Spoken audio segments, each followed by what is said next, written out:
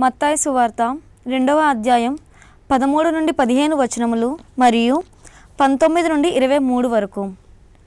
వారు వెళ్ళిన పిదప ప్రభువు దూత యోసేపున కల్లో కనిపించి, శిశువును చంపుటకు హేరోదు వెదుకుబోవుచున్నాడు, కావున నీవు లేచి బిడ్డను తల్లిని తీసుకొని ఐగుప్తునకు పారిపోయి నేను చెప్పు వరకు అచటనే యుండుము అని ఆదేశించును.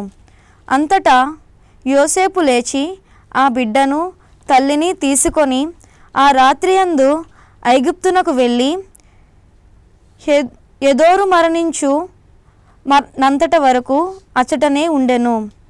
ఐగుప్తు నుండి నా కుమారుని పిలిచి తిని అని ప్రవక్త ద్వారా ప్రభు పలికిన ప్రవచనములు నెరవేరుటకు అట్లు జరిగెను.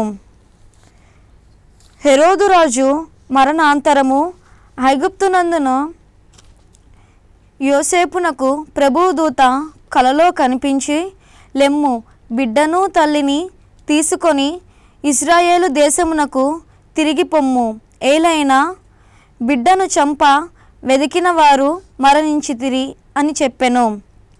యోసేపు లేచి ఆ బిడ్డను తల్లిని తీసుకొని ఇశ్రాయేలు దేశమునకు తిరిగిపోయెను.